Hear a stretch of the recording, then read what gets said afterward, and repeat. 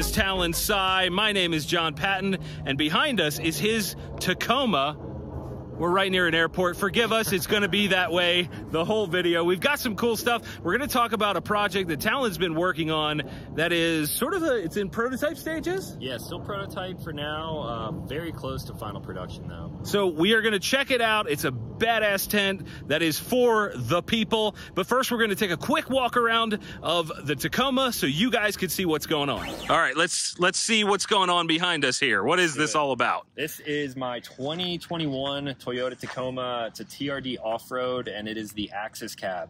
I got into the Toyota game super late, so I wanted to make the truck drastically different from a lot of other builds out there.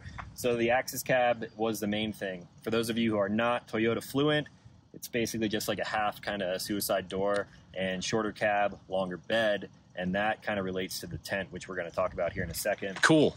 So coming around, I work with a local shop called Running for Tacos. They've been a huge help for a lot of the modifications and upgrades. So we got Alpha X headlights, all diode lighting throughout, C4 armor front to rear, including the rock sliders, a differential cover, skids underneath. I got a fancy wrap, which I'm going to be changing soon, but my buddy Jake is a wrap god, as he calls himself. So great at vinyl wrapping. Print suit rack, Running for Tacos lights. Suspension is all Fox 2.5 DSC, so it's all adjustable in the front and the rear. Deaver Stage 2 leaf packs. I have Tundra suspension on the rear. Do you really? I didn't know that. Yeah, so it actually fits a Tacoma, which a lot of people don't know. It gives you an extra inch of down travel. It's just beefier suspension overall. And the reason I did that was because in the wintertime, I'm running my Kimbo camper. So yeah, so all this stuff comes off and you have a big old camper. I'll throw in a picture so people can see what that is. Yeah, that thing. What do you have a name for that? For the the Sat something? The truck as it sits is the Satlander. This is the Satlander. And my van is the Sat van, which they both have double meaning. So I don't know if I've ever said this on video. Oh boy, let's get in. Van, people are like, what is Sat? It's stuff and things, which is like the name of. I thought it was satellite. So that's the double meaning. Oh, okay, all right. So I'm not stupid. Yeah, and then the Tacoma with the Kimbo on it, it looks like a lunar lander. It really does. So Sat lander, like a lunar lander, but also overlanding, because I use this for overlanding like all the time. So that's good. I like it. Yeah. So I have airbags in the back too for suspension. This is all C4 stuff back here: Max Tracks, Rotopack, spare tire, and of course the Diamondback cover, which is hugely important for what I do because I leave all of my camera gear and camping stuff in here basically full time. It's like a sealed locker, protected from the elements, and no one can get in here. You actually just watched me kind of organize. I did. All of my boxes and everything. We were hanging out. So let's see it. It's actually not bad right now. It looks good. We'll go in here so you guys can see. That's pretty cool. And you got these sweet bungee cords. Yeah, I love bungees. So I got bungees all over the place. Look at this. Look at this. Secure. Bungees for days. I just strap stuff down underneath the tent. But now for the main thing of the show. Yeah, let's jump into what the people came for. So this was kind of a strange opportunity. I was testing out a bunch of different tents like in earlier in the summer. And Free Spirit Recreation is a company who started up in Bend, Oregon. I believe that's where they actually started. And they opened a new headquarters here in Golden, Colorado. So local company to me, they make great tents, all over price point ranges. They make super premium, like $4,500 tents. And I was testing out some of those expensive tents. I went to return one of them after camping in it, and they had a prototype-ish tent sitting there. They're like, hey, what do you think about this? Would you want to put it on your truck? And I immediately said yes. The cool thing about it, and it relates to this tent too, is that overall dimensions of this tent are currently 52 wide by 81 long, which means it fits on a 6-foot bed without hanging over like crazy. A lot of other tents are way longer. We're talking like 92, 93 inches. And because of that, even if you have a long bed, you have to run it up over the cab of the truck. So you need to hire like a bed rack that would be higher up just so you could get it above the cab, right? Exactly, which is fine. Like there's nothing wrong with it, but I don't really see anyone running a clamshell tent like this other than like the fold out tents like Desert Armor, iCamper and stuff like that, which the tents are fine, but I really like this style just because it's unique. You got to try to be unique because so many people build Tacomas out there. So should we get into the tent? I feel like we should get into it. So this is the second version of the prototype. I tested the first one. It was okay, but there was a ton of stuff that could be improved upon. So this is the version 2.0 of this new tent. We don't really have an official name yet. I kind of have an idea of what it might be, but we'll just call it the prototype for now. So version 2 of the prototype, similar dimensions. We have a hard exterior on here, and then all of the fabric and everything is completely replaceable. It keeps this thing super lightweight. We haven't weighed it yet, but you actually helped me load it up. It's probably like 90 pounds, maybe a little over 90. Honestly, it was super easy with two of us. The only thing that makes loading something like this challenging is it's a little bit awkward. And then you got to like try to not hit the rest of the truck when you're putting it on. Right. It's just safer to do it with two people, but it was not heavy at all. Yeah. So let's actually start around here. Okay, cool.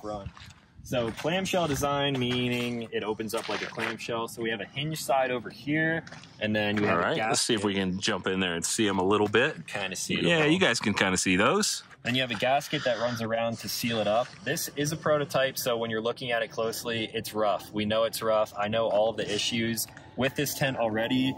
I've camped in it 4 times, like all through Expo. I went out Monday. We're going out Friday, Saturday, Sunday, and Monday this week too.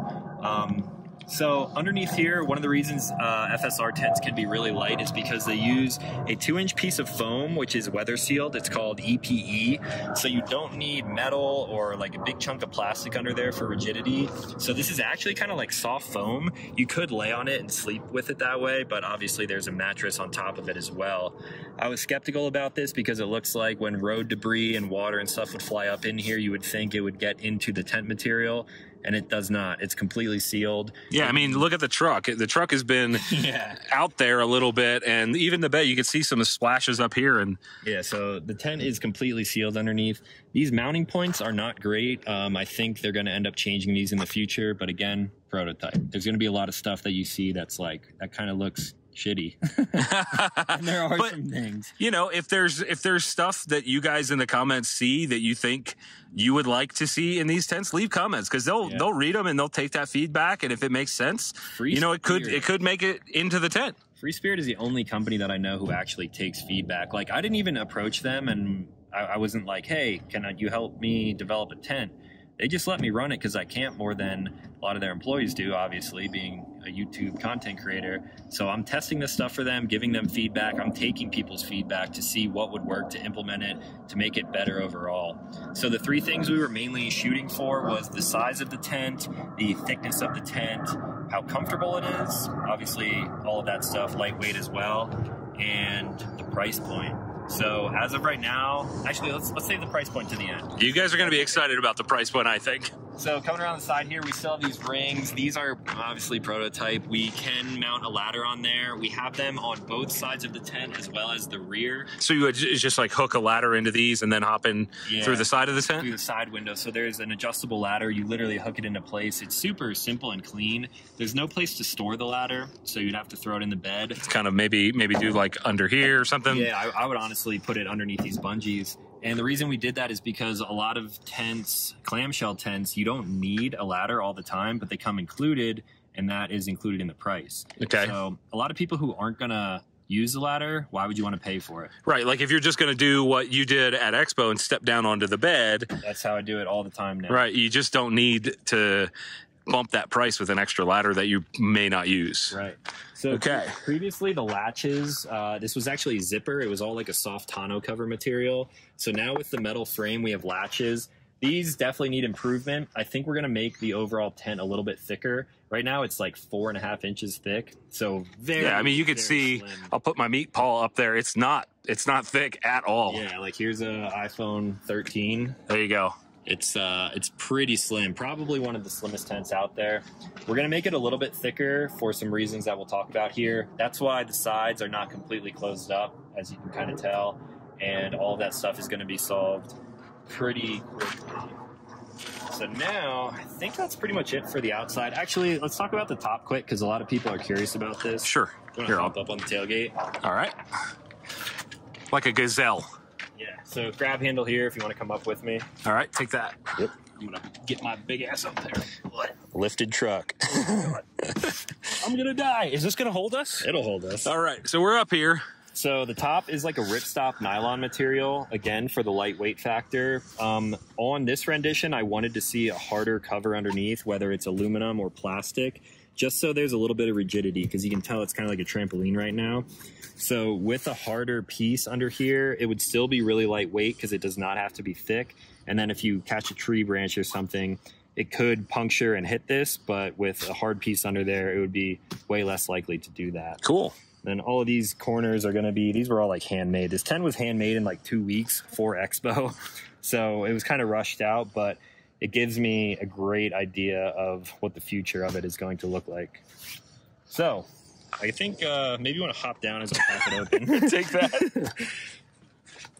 So when you pop it open from the outside, it looks really cool. It just like comes I'm gonna go get the good angle.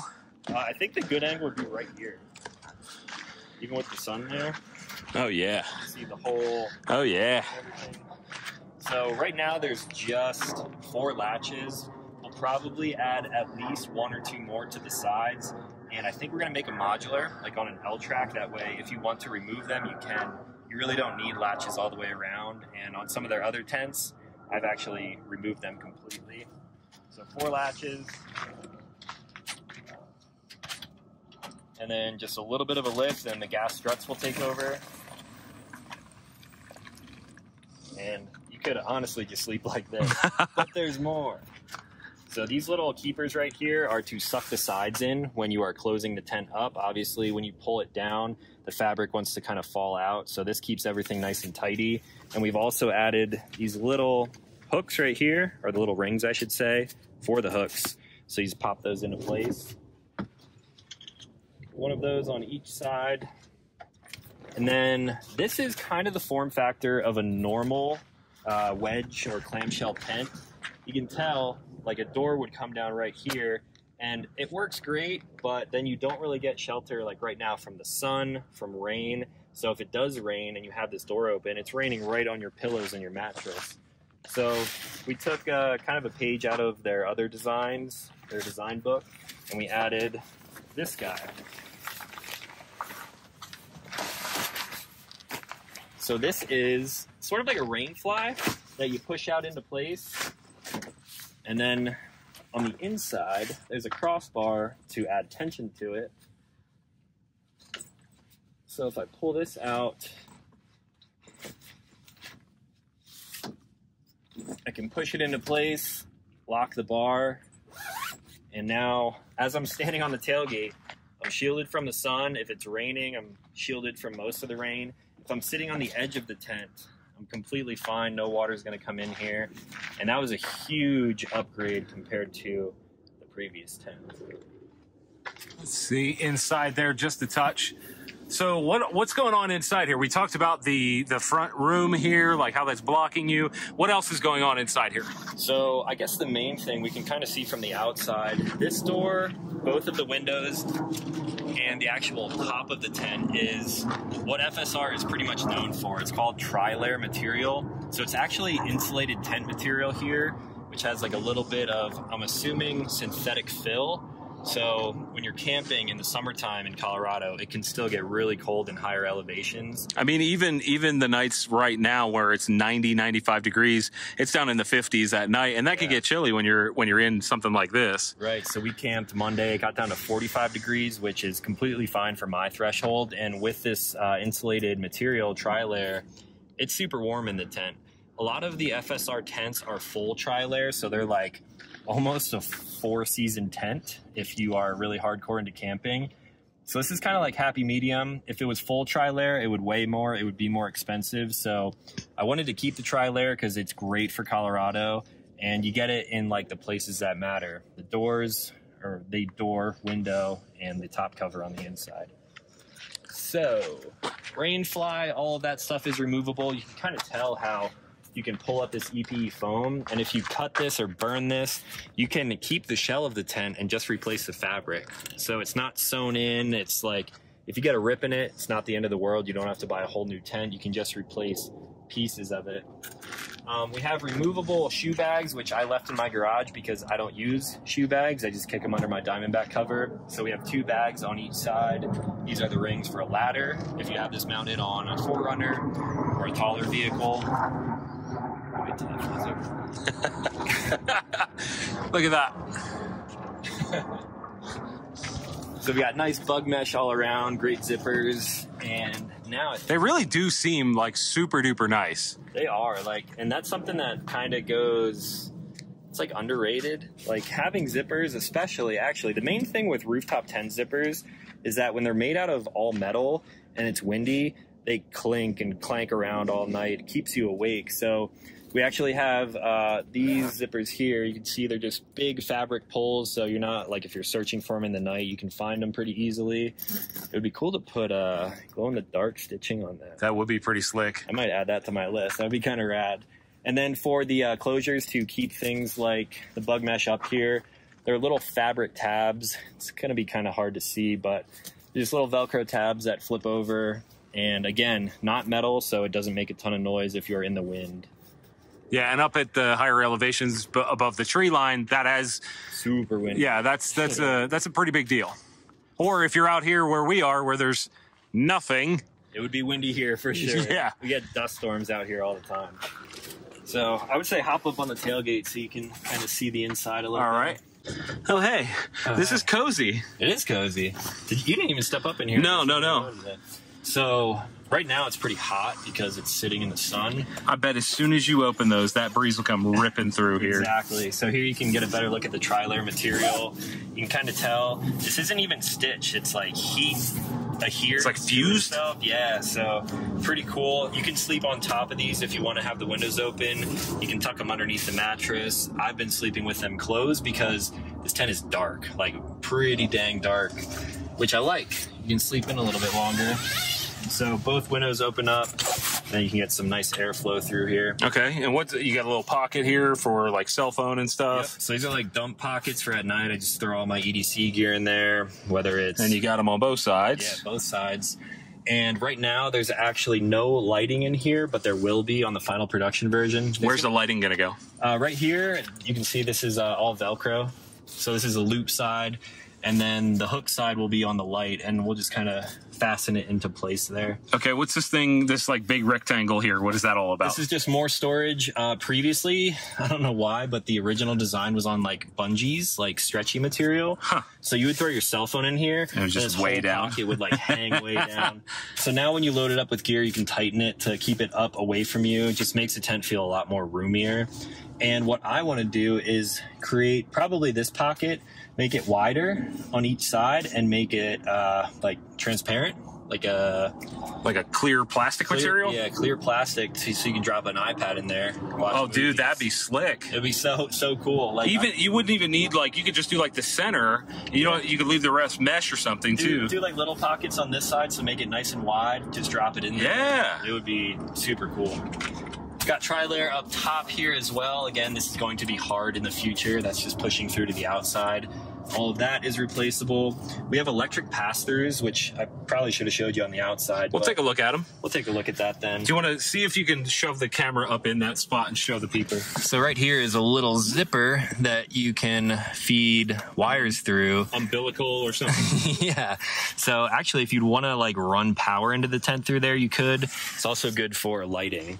So you can hang up string lights all around the outside of the tent as well. So in theory, you could keep like a battery unit. You know, there's like 80 different brands of those, but you could keep one down in the bed, run a wire up through there, and have power all night. Exactly. That's super cool. Power lights, power an electric blanket. I mean, really whatever you wanted to power. I want to put at least one, maybe two pockets up towards the front too, like smaller than so these. Sort of like this, but a little tinier. The reason for that is to power the lights. So I just have like a little Anchor battery power source. So plug it in there, and then it would just live in there like full time. That'd be cool.